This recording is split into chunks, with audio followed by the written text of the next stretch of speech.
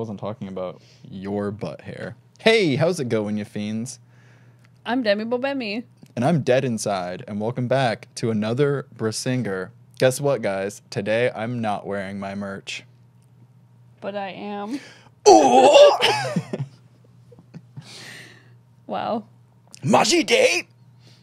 Maji day. Maji day. That's an inside joke to a comment somebody left me. So, Demi, tell us, what's been going on in your life? Since we haven't been recording. Well, I guess we're only like one day behind. This should post tomorrow, so we should be good. yeah. I mean, like, for everyone else, I guess it doesn't really look like we've been gone forever, but I worked 8 days in a row, and today's my first day off. Just really been working so much. Give an eyelash. I need to get it. Get it? Ow! Scared me. Look at it. Do I have to make a wish? Yeah. You can't waste it. Ew, why'd you eat it, you freak? I don't know, I just wanted to scare you. Demi, give us one of those glorious fucking recaps. God, it's been so long since I've heard a Demi recap. I'm fucking jonesing for it. Oh, 1 shit. minute? No, stop. Damn, dude. Stop. A whole minute? Oh. So Eragon's hanging out with the dwarves, and they said, "We don't like you." And he said, "You're really rude, but you wouldn't be if Saphira was here, because she's big and scary." And then he talked to Oric, and Oric said, "It's taken a long time, but not as long as I thought it would, or fucking something." And then he talked to the crystal putter together people, said, "Can you put this together faster?" And then they told him a story, and they said, "Really wish we didn't have to, but we're doing it for you, you little shit." I don't really know. That's pretty... Oh, don't restart. Stop. I feel like that's pretty much...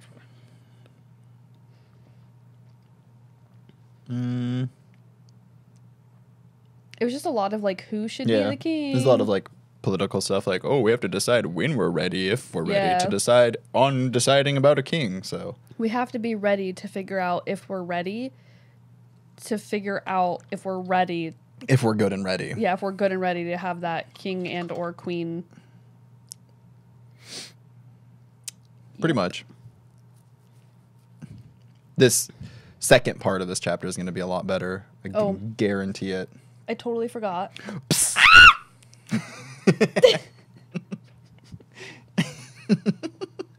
Stop fucking with me.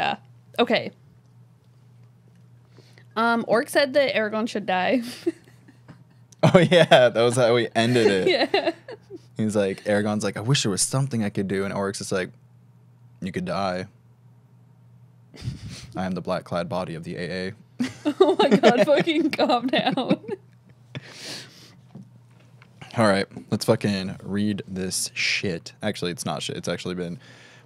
I feel like the writing's been a lot better in that last chapter. Like, I didn't feel like it was, like, dragging on anywhere, really. Like, I felt like it was moving at, like, a natural pace or, like, a good pace. And then I feel like the rest of this chapter will be moving at a similar pace. And I remember, I think, what happens in this chapter, and it seems very, very... or it's very, very, like, action-packed. Cool. Or not action-packed, but... Dude, I don't know what I'm saying. I'm just trying not to sneeze. Chapter 31, Part 2, Blood on the Rocks. I felt pretty good. Nice, I like it. Thanks. Felt good. Early the next morning, Eragon sat with his back against the curved wall of the round room set deep below the center of Tronchim, along with a select group of warriors, advisors, servants, and family members of the clan chiefs who were privileged enough to attend the clan meet. The clan chiefs themselves were seated in heavy carved chairs arranged around the edge of a circular table, which, like most objects of note in the lower level of the city mountain, bore the crest of Korgan and the Ingetum. At the moment, Galdheim, Grimstborth of Der Gremst Feldunost, was speaking. He was short, even for a dwarf, hardly more than 2 feet in height. Okay. Jesus! And wore patterned robes of gold russet and midnight blue. Unlike the dwarves of the Ingetum, he did not trim or braid his beard, and it tumbled across his chest like a tangled bramble. Standing on the seat of his chair, he pounded the polished table with his gloved fist and roared, "Etta! Narho undum etolos isu vond. Narho undum etol os vorm men gunsbrokst os Varden hrusk der Grimstern garden. Hodden. Jerkin dren. Quatrid nedomer owen etel. I like that you corrected yourself as if it made a difference for any one of us. No, Eragon's translator, a dwarf named Hundfast, whispered in his ear, I will not let that happen. I will not let these beardless fools, the Varden, destroy our country. The Dragon War left us weak, and not... Eragon stifled a yawn. Bored. I'm like, beardless? Have you met my cousin? He fingers his beard all the time. He's always fingering his beard. Also, what a good insult. You beardless fool. I'm going to start calling people that. Beardless fool. You beardless fool.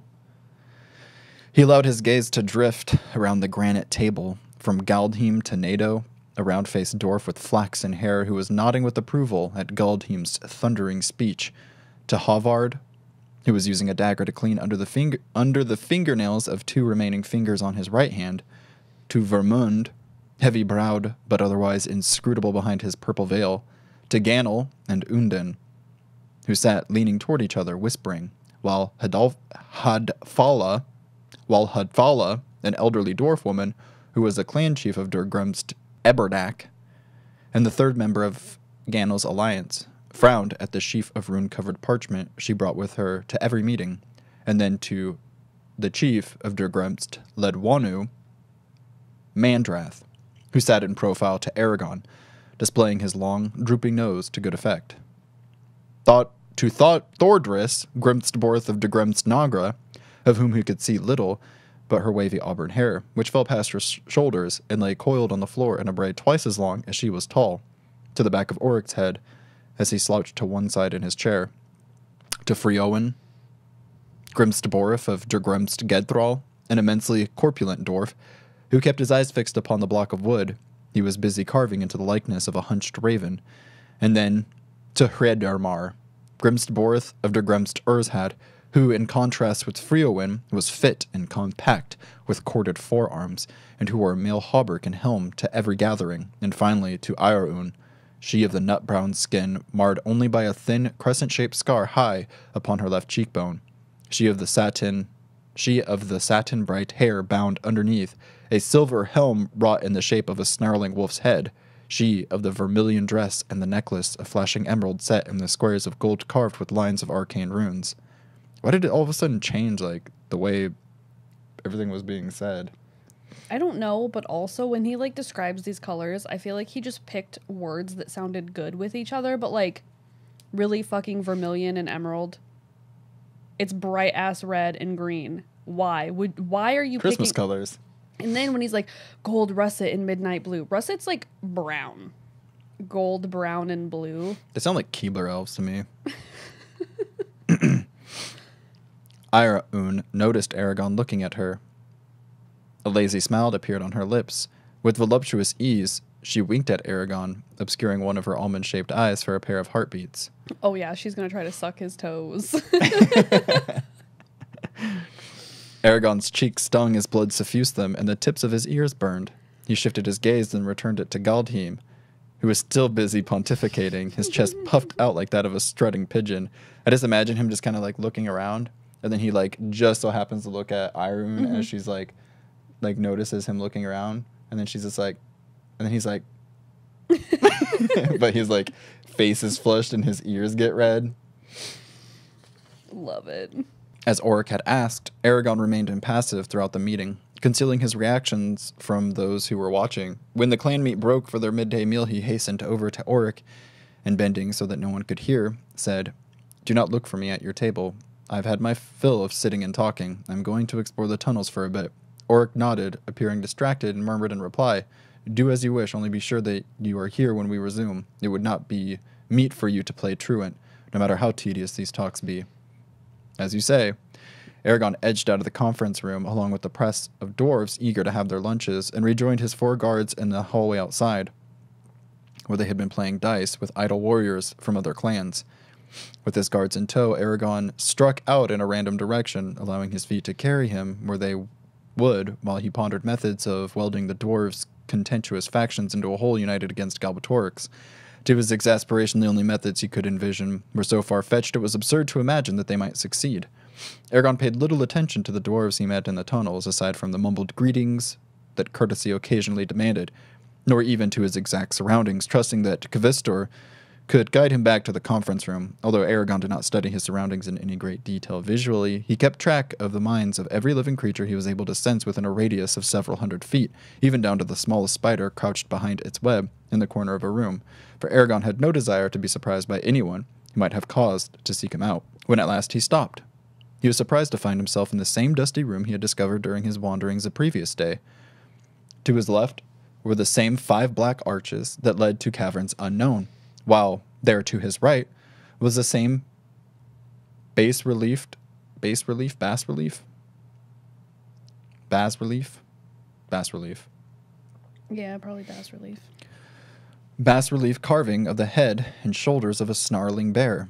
Bemused by the coincidence, Eragon sauntered over to the bronze sculpture and gazed up at the bear's gleaming fangs, wondering what had drawn him back. After a moment, he went to the middle of the 5 archways and gazed through it. The narrow hallway beyond was devoid of lanterns and soon faded into the soft oblivion of shadow. Reaching out with his consciousness, Eragon probed the length of the tunnel, and several of the abandoned chambers had opened too. A half-dozen spiders and a sparse collection of moths, millipedes, and blind crickets were the only inhabitants. "Hello!" called Eragon, and listened as the hall returned his voice to him with ever-decreasing volume. "Kvistor," said Eragon, looking at him, "does no one at all live in the ancient parts? Or in these ancient parts?" The fresh-faced dwarf answered, "Some do. A few strange Nerlin, those whom empty solitude is more pleasing than the touch of their wife's hand or the sound of their friends' voices." What? Nothing. They just rather be alone than like having like a human contact. Like, I don't know. I mean, I get it, but at the same time, like, what a bunch of weirdos. What a bunch of weebs. It was one such Nerlag who warned us of the approach of the Urgal army, if you remember Argitlam. Also, although we do not speak of it often, there are those who have broken the laws of our land, and whom their clan chiefs have banished on pain of death for a term of years, or, if the offense is severe, for the remainder of their lives. All such are as the walking dead to us. We shun them if we meet them outside of our lands, and hang them if we catch them within our borders. When Kvistor had finished speaking, Eragon indicated that he was ready to leave. Kvistor took the lead, and Eragon followed him out of the doorway through which they had entered, the 3 other dwarves close behind. They had gone no more than 20 feet when Eragon heard a faint scuffing from the rear. So faint, Kvistor did not seem to notice. Eragon glanced back. By the amber light cast by the flameless lanterns mounted on either side of the passageway, he saw 7 dwarves garbed entirely in black, their faces masked with dark cloth, and their feet muffled with rags, running toward his group with the speed that Eragon had assumed was the sole province of elves, shades, and other creatures whose blood hummed with magic. In their right hands, the dwarves held long, sharp daggers with pale blades that flicked with prismatic colors, while in their left, each carried a metal buckler with a sharpened spike protruding from the boss. Oh my god, it's the anti-Varden. Their minds, like those of the Razak, were hidden from Eragon. Saphira was Eragon's first thought. Then he remembered he was alone. Twisting to face the black-garbed dwarves, Eragon reached for the hilt of his falchion, while opening his mouth to shout a warning. He was too late. As the first word rang in his throat, 3 of the strange dwarves grabbed the hindmost of Eragon's guards and lifted their glimmering daggers to stab him. Faster than speech or conscious thought, Eragon plunged his whole being into the flow of magic, and without relying upon the ancient language to structure his spell, rewove the fabric of the world into a pattern more pleasing to him. The 3 guards who stood between him and the attackers flew toward him as if yanked by invisible strings, and landed upon their feet beside him, unharmed but disoriented. Eragon winced at the sudden decrease in his strength. 2 of the black-garbed dwarfs rushed to him, stabbing at his belly with their bloody, hungry daggers. Sword in hand, Eragon parried both blows, stunned by the dwarves' speed and ferocity.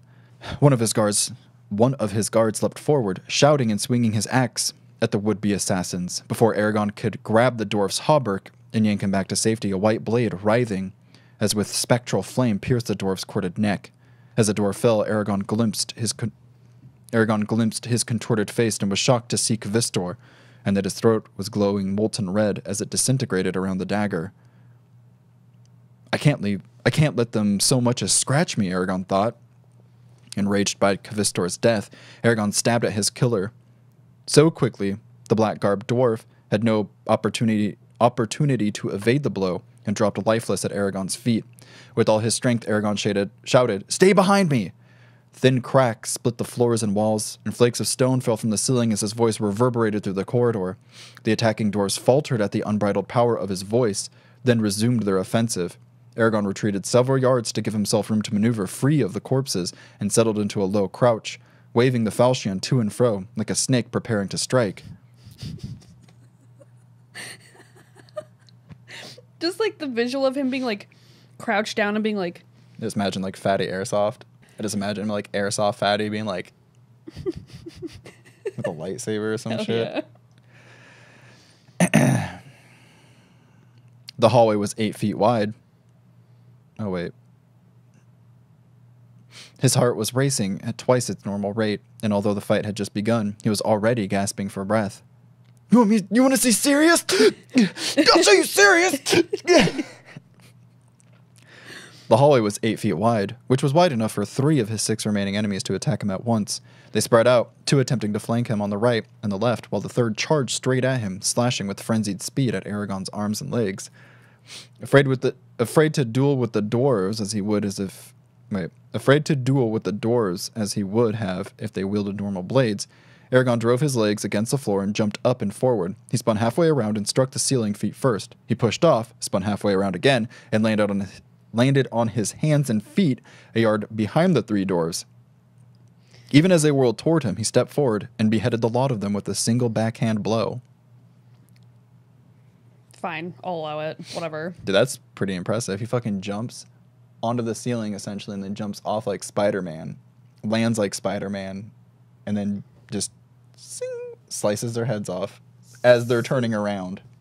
I just imagine the imagery of that happening. Like, one dwarf turned around so fast that the momentum like carried his head, and so when he lopped it off, it was like spinning off and like spun around on the ground.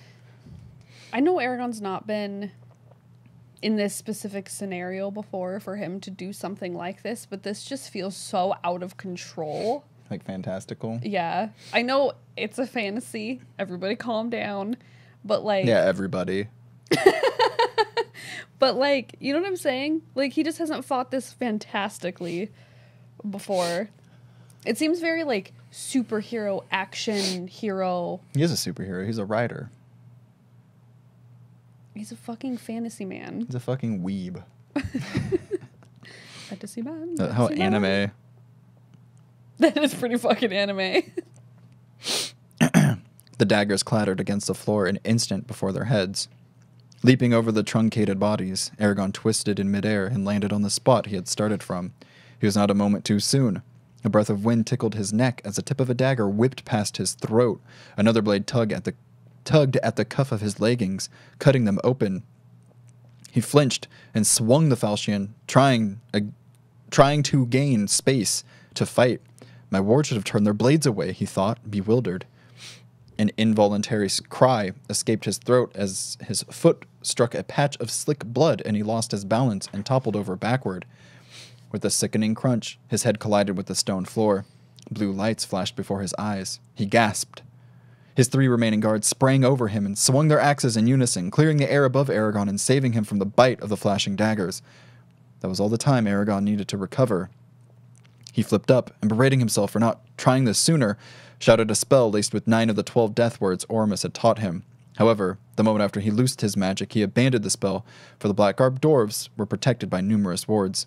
Given a few minutes, he might be able to evade or defeat the wards, but minutes might as well have been days in a battle such as theirs, where every second was as long as an hour. Having filled with magic, Eragon hardened his thoughts into an iron-hard spear and launched it at where the consciousness of one of the black-garbed dwarves ought to be.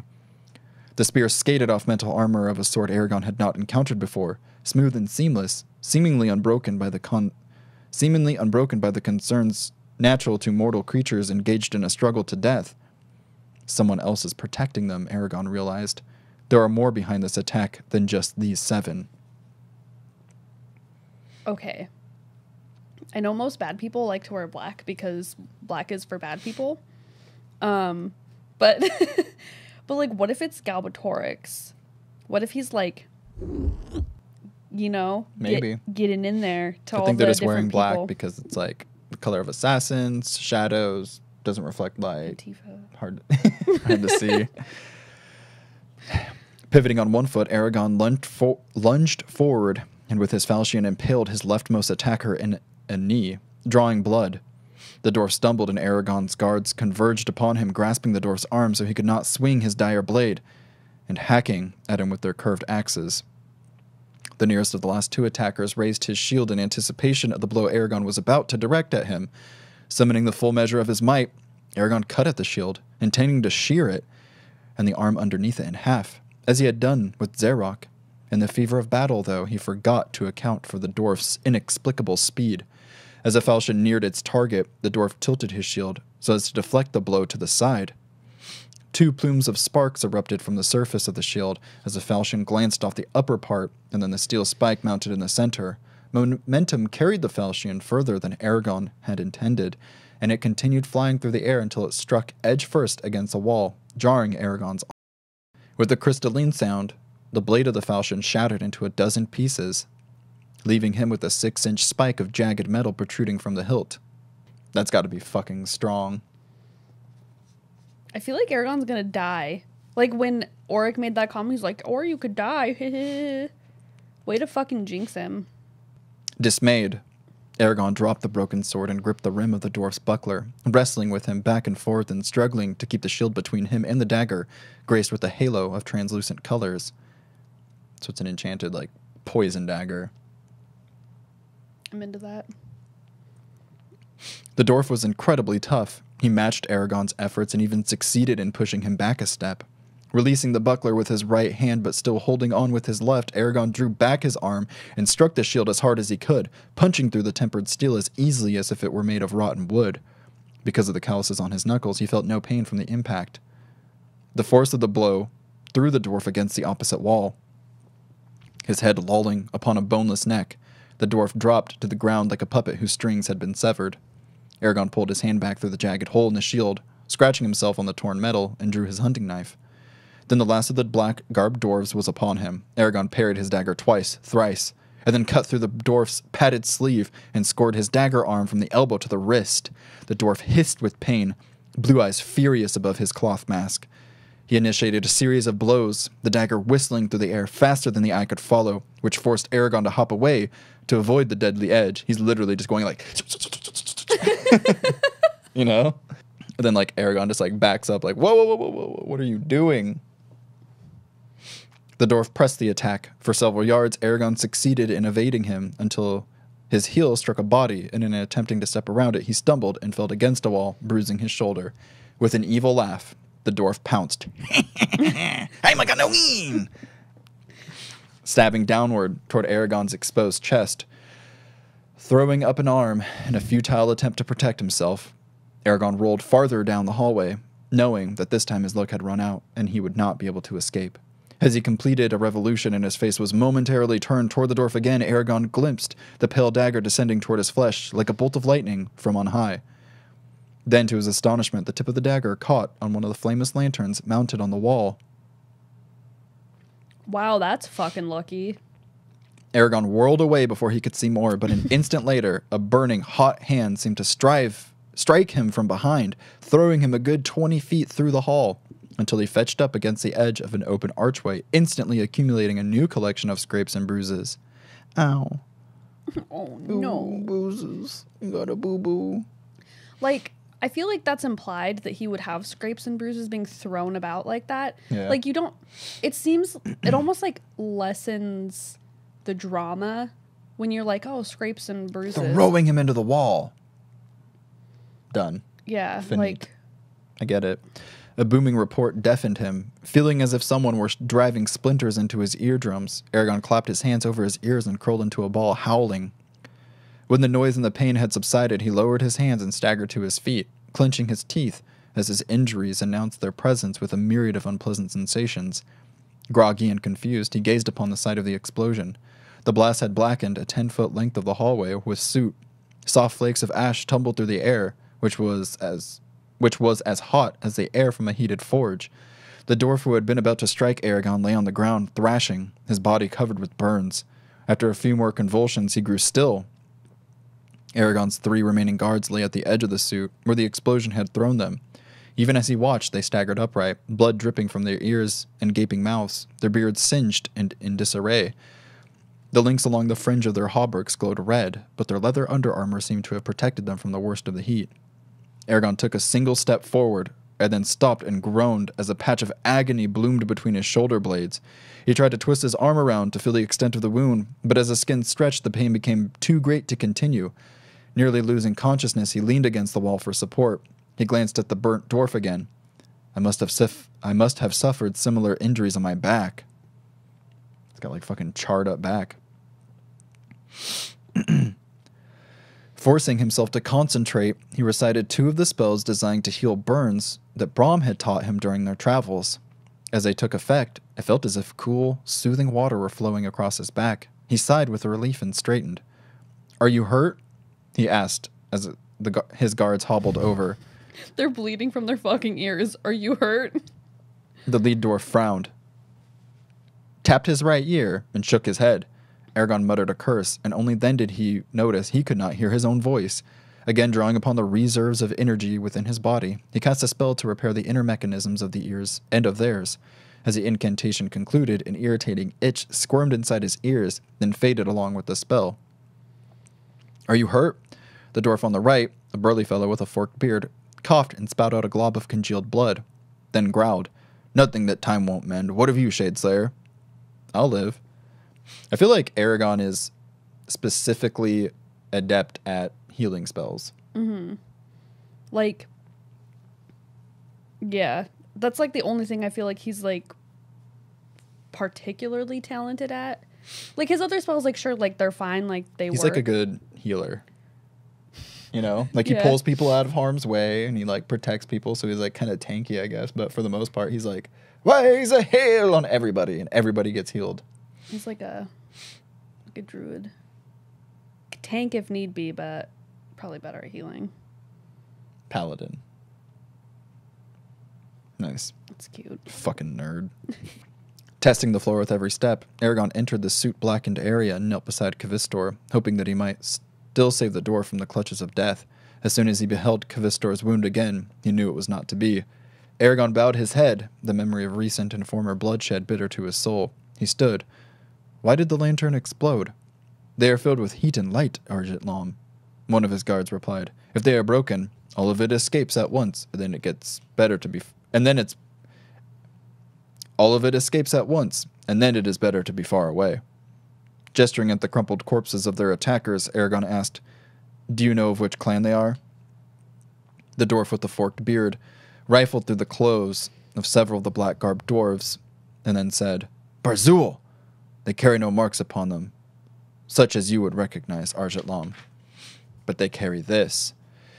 He held up a bracelet made of braided horsehair, set with polished cabochons of amethyst. Cabochons or cabacons? I think it's cabochon. Cabochon? I think it's French. JD, Probably. help us. I feel like he's told us how to pronounce it before, but it's French and I'm American, so I can't figure it out. I never will. "What does it mean?" "This amethyst," said the dwarf, and tapped one of the cabochons with a soot-streaked fingernail. "This particular variety of amethyst, it grows in only 4 parts of the Bjor Mountains, and 3 of them belong to the Asweldenrak Anhuin." Eragon ground. What the fuck? Eragon frowned. "Grimst Borth Vermund ordered this attack?" "I cannot say for sure, Arjit-Lom. Another clan might have another clan might have left the bracelet for us to find. They might want us to think it was Asweldenrak Anhuin, so we do not realize who our foes really are. But if I had to wager, Arjit-Lom, I would wager a cartload of gold that it is Asweldenrak Anhuin is responsible." Blast them, Eragon murmured. Whoever it was, blast them. He clenched his fist to stop them from shaking. With the sides of his boot, he nudged one of the prismatic daggers the assassins had wielded. The spells on these weapons, and on the men, he motioned with his chin. Men, dwarves, be as it may, they must have required an incredible amount of energy, and I cannot even imagine how complex their wording was. Casting them would have been hard and dangerous. Eragon looked at each of his guards in turn and said, As you are my witness, I swear I shall not let this attack, nor Kavisther's death go unpunished. Whichever clan or clans sent these dung-faced killers, when I learn their names, they will wish they had never thought to strike at me, and by striking at me, strike at Dr Gremston-Jedum. This I swear to you as a dragon rider, and a fellow member of Dr Gremston-Jedum. And if any ask you of it, repeat my promise to them, as I have given it to you. Shit. The dwarves bowed before him. And he with the forked beard replied, As you command, so we shall obey, Argitlam. You honor Hrothgar's memory by your words. Then another of the dwarves said, Whichever clan it was, they have violated the law of hospitality. They have attacked a guest. They're not even so high as rats. They are Mennerlin. He spat on the floor, and the other dwarves spat with him. Eragon walked to where the remains of his falchion lay. He knelt in the suit, and with the tip of a finger touched one of the pieces of metal, tracing its ragged edges. I must have hit the shield in the wall so hard I overwhelmed... I must have hit the shield in the wall so hard I overwhelmed the spells I used to reinforce the steel, he thought. Then he thought, I need a sword. Oh my god. I need a rider's sword. Okay, this motherfucker has said, I need a sword more fucking times. Well, he thought he found one. I'm just saying, all he keeps saying is, I need a sword. You know you need a rider's sword. You've known this the whole time. Guess what the next chapter is? It's not a Roran chapter. It's an Oswada chapter, probably. Not an Oswada chapter. It's not a Murtagh chapter, because we don't Not get an one. Eragon chapter. Stop. Don't tease me. I'm not lying. And it's called A Matter of Perspective. Did you lie to me this whole time and it's actually a Murtagh chapter and then we get one and then do you ever have a dream? I don't know, dude. You have to wait till the next time to find out. But it's not Roran, Nasawada, Eragon. It's not going to be Murtagh. It's going to be someone fucking... Guess names and I'll tell you yes or no. Nargarsvarg. Nargarsvarg. No. King Orin. No. Clan man that sliced his arms up. Nope. That guy, Farquaad. Farquaad. Oh my fucking god, the redhead. What's her name? Katrina. No. You said it's not Roran? Yeah, it's not Roran. It can't be Murtagh. Is it Murtagh? Might be. Stop. I'll fucking scream.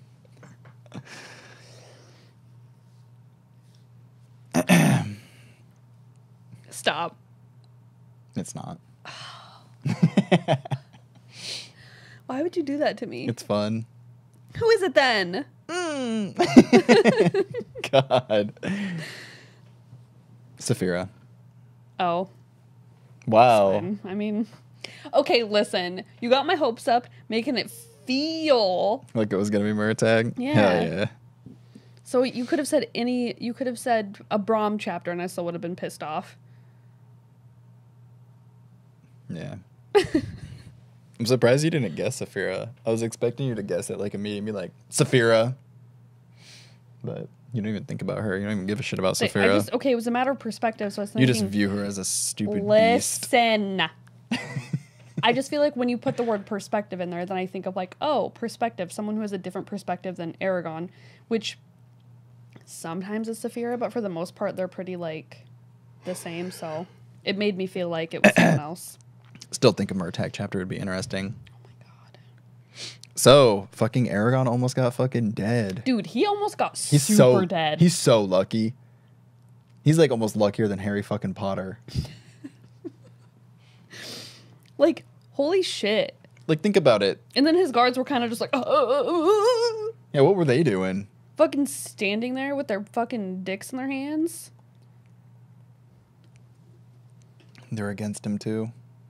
I was wondering that if, like, maybe, like, they were part of the deal and so they weren't really, like, doing anything. Because what if it's Galbatorix that's, like, you know, getting in there? You know what I'm saying? Yeah, because the Infiltrating. dwarves would totally work with Galbatorix.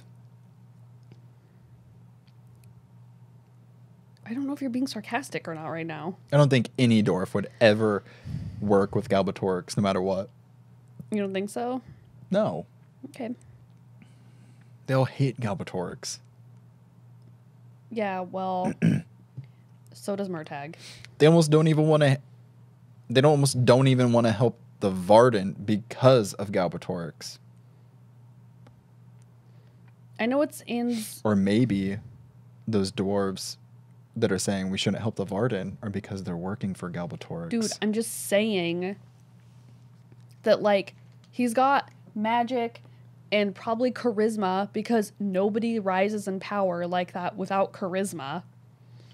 So, like, what if he just charisma'd those dwarves into following him and he's like, yo, dude, like, the enemy of my enemy is my friend. And they're like, you're right. And he's like, I'll let you guys keep Farthendor. I just want Serta. And they're like... And he's like, think about it. A dwarf has never been a rider.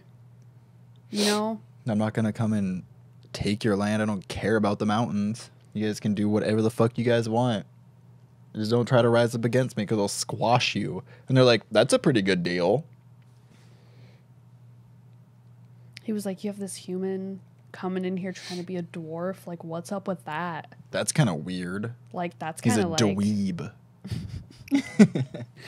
I don't know. I just feel like it's suspicious. And they're like, ooh, it could be Anzaraka and Atifa or whatever they're calling them. And Antifa. like, fucking whatever. And then, like, maybe it's just a trick. And they're not really part of the Veil people. Right? That's the ones, the Veil people, the purple people leaders? Purple people eaters, yep. Okay. 100%. Because maybe it's a trick and they're not really the purple people leaders. Fuck, you know, when you say it like that, it's a very compelling argument. And then fucking Oric totally jinxed him when he was like, you could just die.